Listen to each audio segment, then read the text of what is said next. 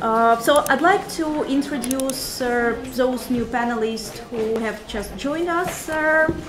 Kevin Ashley is Director of Digital Curation Center, and he is enabling capacity and capability among research communities in matter of digital curation.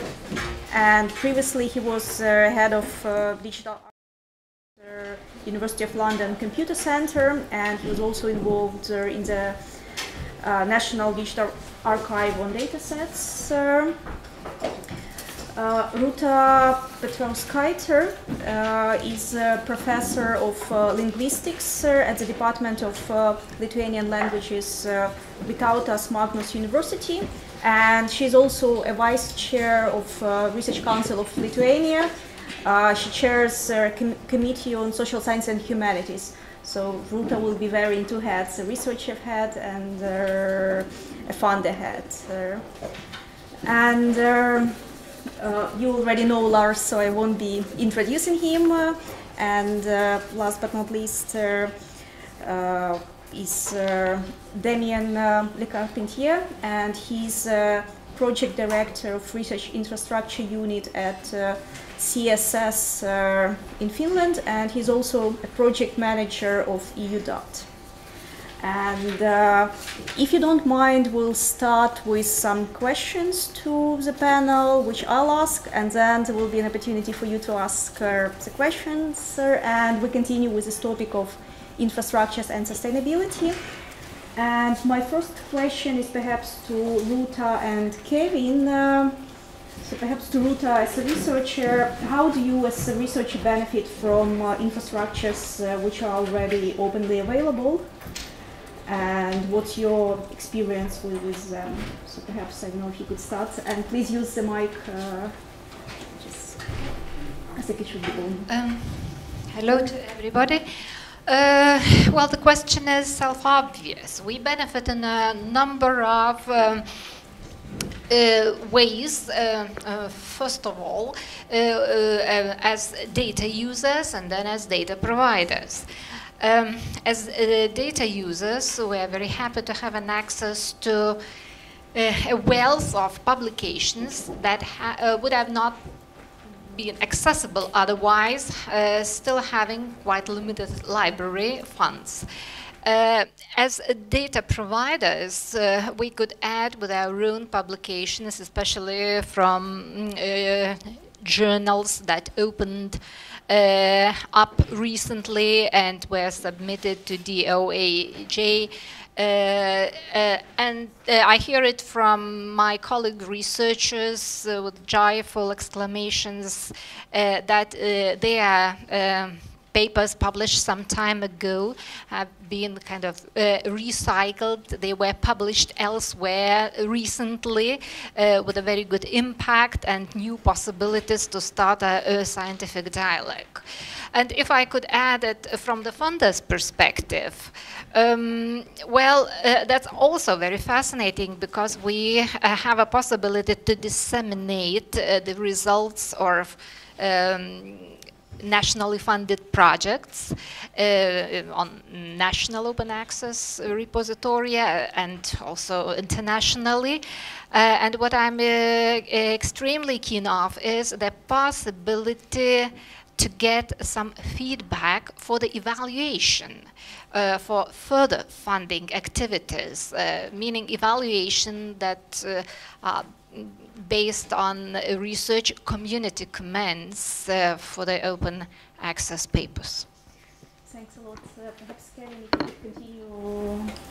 Yeah, so my reflections on the benefits are really, I guess really from my perspective as a citizen rather than, given that I'm not a funder, I'm not a publisher, I'm not and of the other actors you mentioned in this area. And I'm thinking particularly partly because my organisation CARE is mainly about the management of research data, and the answer to the question is going to really be thinking about open access to data infrastructures.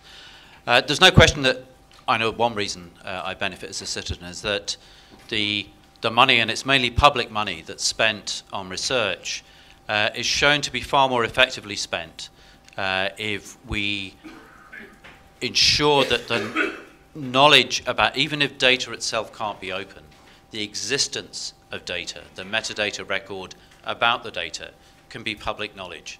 And where that's made available and where it's tied to publications about the data, we have lots of evidence that this reduces the incidence of research fraud. That's good for all of us. In particular case, it's good if you or I need a medical procedure that depends on the results of research. I'm more comforted if I know it's less likely that there's some fraud behind the treatment I'm receiving. But I also know that research is likely to happen more quickly, and that's also a more effective use of public funds if we make data openly available. And for individual researchers and for the university that I work in, we know also that our research is more likely to be more highly cited if we can make our data available and if we can link it to the publications. And in some cases also one has to, in the past when I did carry out research, you don't always get a publication out of a research project. Sometimes you collect a lot of data and you don't find what you hope to find, and you don't end up with something that's usable for you. But it's quite possible that the data you collected does tell somebody else something interesting, that there's a story in the data that you can't find as an individual, but somebody else can. And if there's infrastructure to make that data available, even though you didn't publish anything, somebody else might do so. And that's good for one's own reputation, and it's good for society as a whole if we can do that. Mm-hmm. Thanks a lot, Karen. Perhaps you can keep the mic, because my next question would also be perhaps to you and to Ruta. So we've talked about those benefits, and how do they relate to potential funding sources? Okay, I can speak in particular then about experience in the UK, but there's been a lot of debate at the moment about who is going to pay for keeping this data available. Most of the research funders now have requirements that are tied to grant funding that says you need to make the data available for some period of time, a minimum often of 10 years. Not just 10 years after the research is done, but 10 years after the last time the data was used. Which of course, if it's good data and has much reuse potential, that could be many more than 10 years on.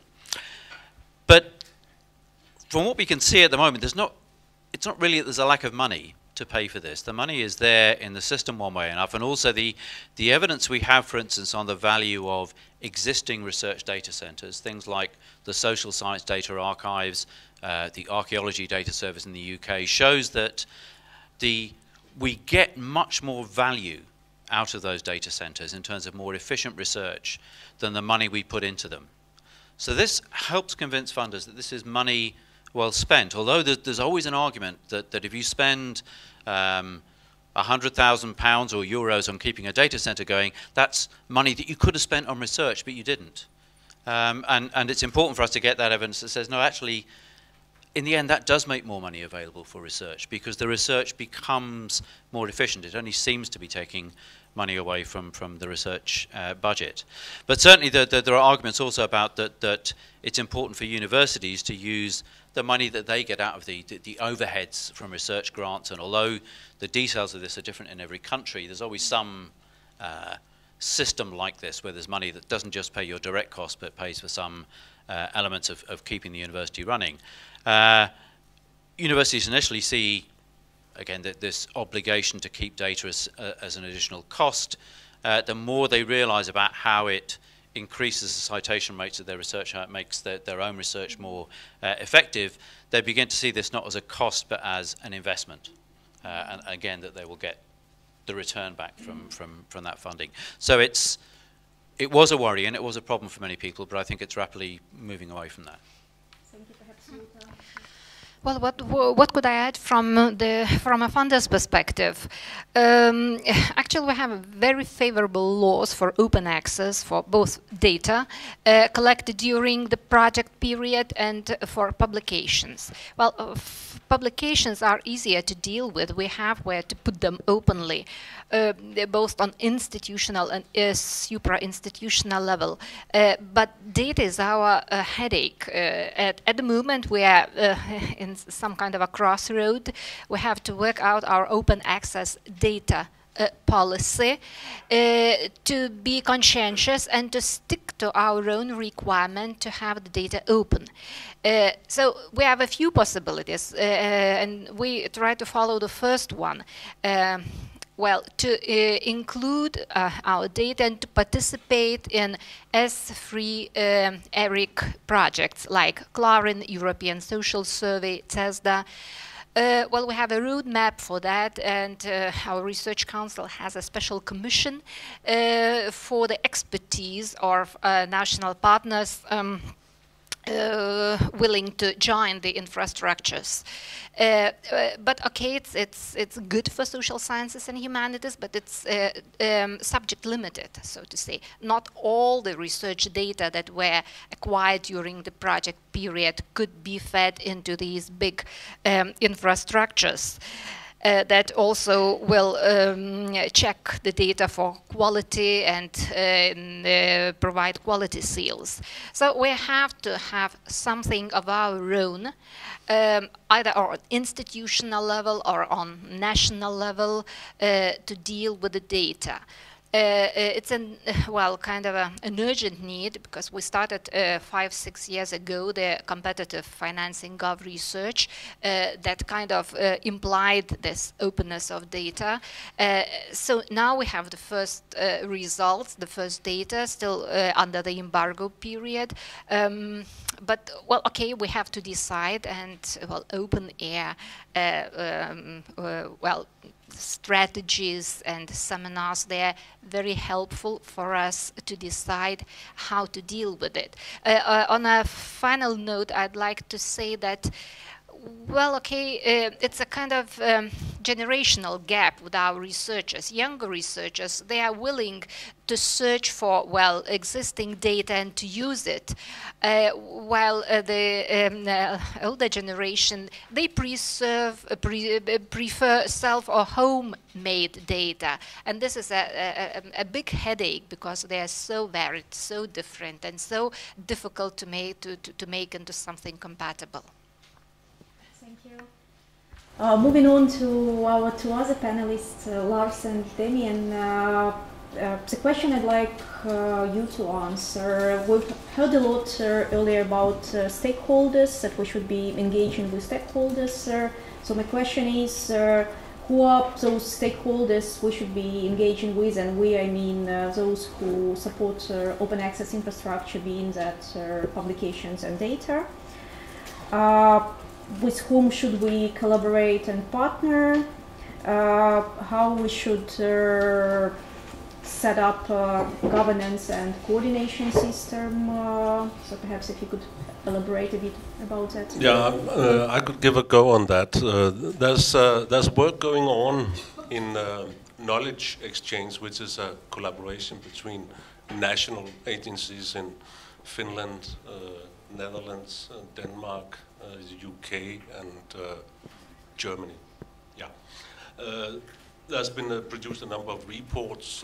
There'll be a meeting in February where potential funders will be invited to discuss how to actually establish a coalition of shared services and funders to find a way forward for establishing this open access infrastructure. And of course, there's a lot of important services out there that are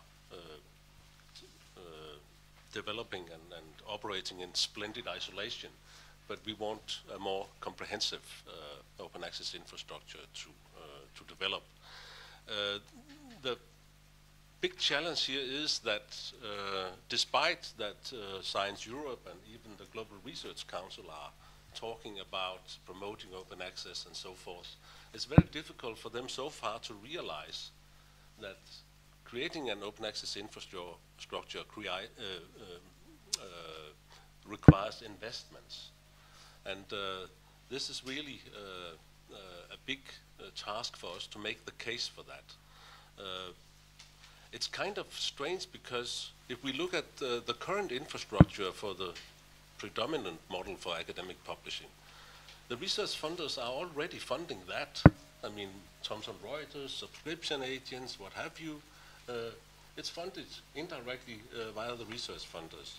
So now we should have to find a model where we can create a coalition and define, of course, which elements in an infrastructure would be necessary. So we have a huge task there, but definitely my target here is to bring the research funders to the table and make them realize that this, despite their mandates and support for open access repositories and journals, this will not in the long run work unless we have investments in the things that would make this work together and be a comprehensive open access infrastructure. So it's the research funders that should come to the table and pay the bill. Thank you. So you're talking about research funders. I'd like to add researchers to the table as well. So, I'm speaking here with my EUDAT hat on. So we're trying to develop a European data infrastructure to take care of research data, but research data that is not really ready for publication. So very various digital objects coming from instruments, sensors, high performance computing machines, and so on. And in this area, there's no real business model, no best practice for sharing data. There is no citation mechanisms, no credit mechanisms to credit you for sharing the data. So I think all is to be set up. But what is clear when you talk to the researchers and research communities that we are working with is that they want that this data is reusable immediately. So then they're not so much interested with archiving this data or preserving this data, but they are really interested in having this data immediately available for their research purposes. So that means that if you want to have the services sustainable and useful, then you have to take into consideration how this data fits in the researchers' scientific workflows.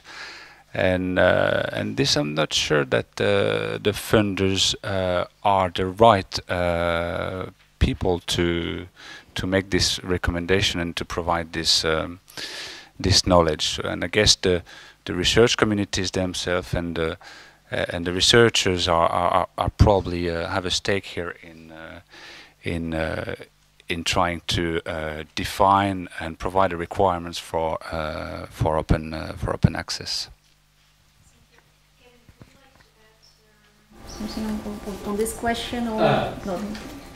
Very briefly, because I think others have said it, and certainly I agree with Damien's point that the researchers themselves are key stakeholders here, and finding either ways to communicate the benefits to them of using infrastructure, or ways to put tools, as you say, that fit into their workflow rather than require them to change is really important. I think there are a couple of obvious examples from other projects elsewhere that illustrate this. So one from a project called Data One in the US, some of you may have heard of.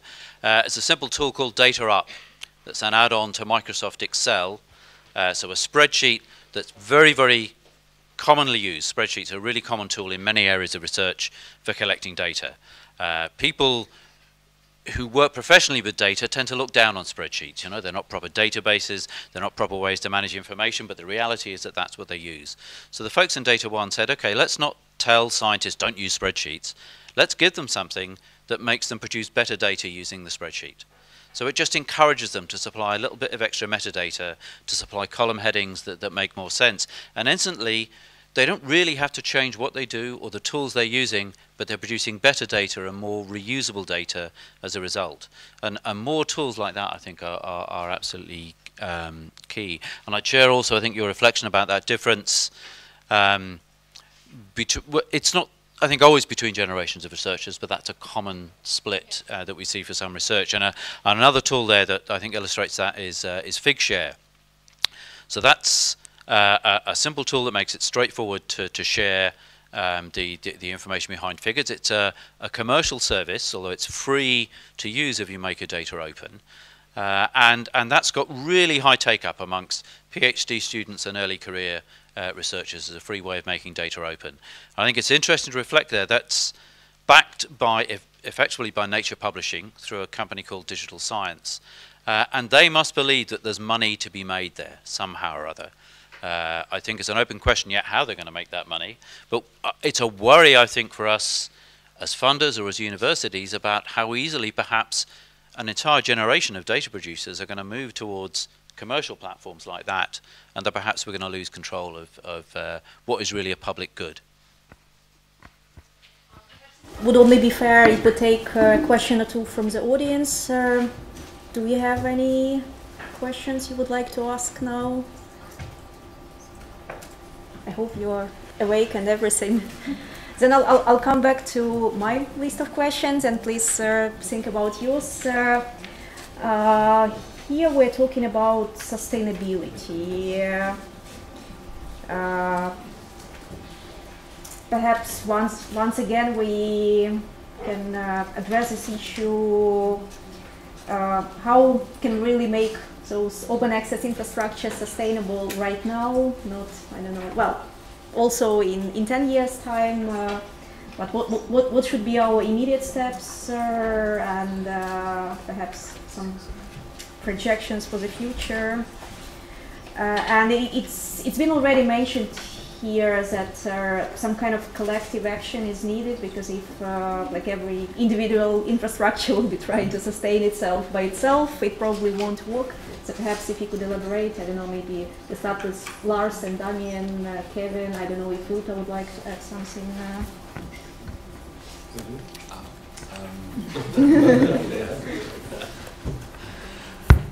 Yeah, I think it's important that that we bring the major open access service providers to the same table with the potential funders, and try to define what are the bits and pieces that are needed for a future open access infrastructure, and try to sort out how should this be governed, how should this be funded. But this will, of course, not happen tomorrow, and of course it is it's quite a challenge to create such an infrastructure by committee, so to speak, because the existing infrastructure for the traditional publishing has not been created that way. That has grown out organically and based on sort of commercial incentives. So we have to try to find another way of doing that. On the one hand, provide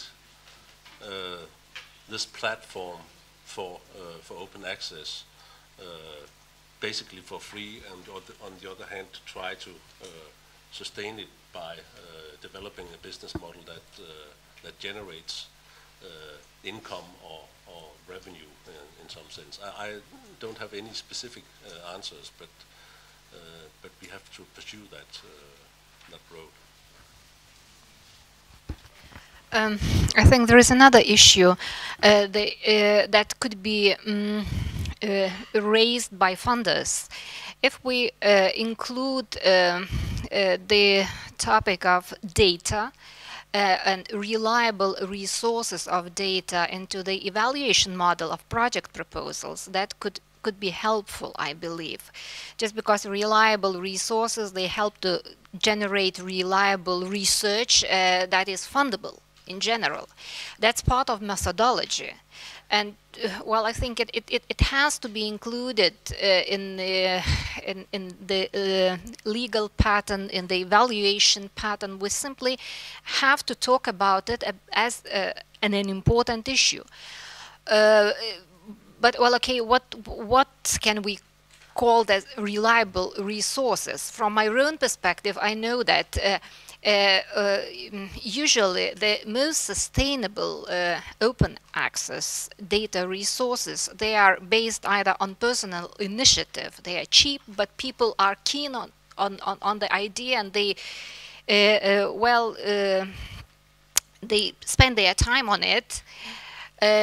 And then these mega huge resources, something on the national level, is not always sustainable. We can see many ghosts on internet, something like data from previous projects that are not sustainable anymore, and you see and become sad immediately. So I think if we talk more about it as some kind of basis for the project to be funded, it could help, finally.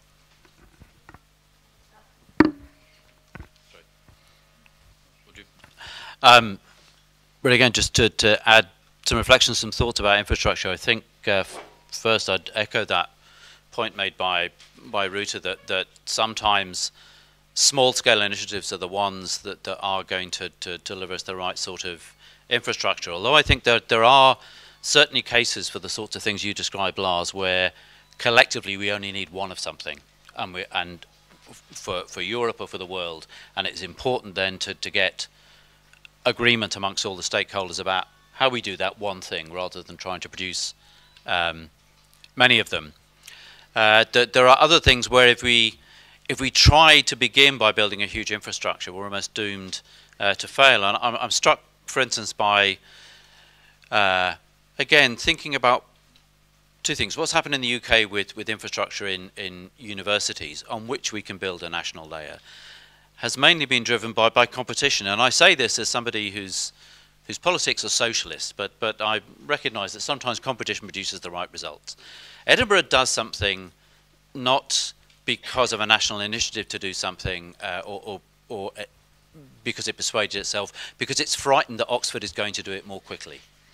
That's what drove our university to do something. And there are so many other cases like that where, I mean, you can see it as, but if you have a few leaders and you have good examples from them, it encourages others to follow, and infrastructure can emerge in that way by lots of small initiatives. And the other thing I'm struck by is a parallel European project, which some of you may have heard of, called SIM for IDM, which is trying to look at how to get the right infrastructure for research data management to emerge in Europe. And one of its starting principles is that we have cultural and political differences across Europe that mean that it's very unlikely that one solution will work everywhere, and that it's important to recognize the different starting positions, the different cultural attitudes, and the different political situations to find a way in which you get interoperable infrastructure where the means to the ends are different in different nation states, and that same is true in different research disciplines or in different universities, where you need to use different mechanisms to get to the same end. Yeah, thank you. Yeah, so perhaps we should look for a more dynamic and flexible model where different components makes in the end the infrastructure. I was also wondering, I mean, we all trapped with this sustainability debate. And maybe we're thinking in a too long term, and we are trapped by previous models where we wanted to set up something for forever, and I'm not sure that is the right paradigm at the moment with researchers and research that changes constantly, and the instruments and things. So perhaps we should define what we think as a reasonable sustainability. Perhaps it's not 20 years, but perhaps it's 3 years, 5 years, and after that we see, because after that the people and research practices will have changed. So there's no point on investing on a very big static infrastructure for 20 years if after 5 years it becomes obsolete. In ministries, governments, there's no one really who can put money on the table for more than 5 years. Obviously, it depends on the countries, but it's harder and harder to get any commitment more than 5 years. So perhaps we should have a bit more trust into the people who are building the tools, building the infrastructures, and have some clear milestones, and not looking always after a model that might not be viable after all.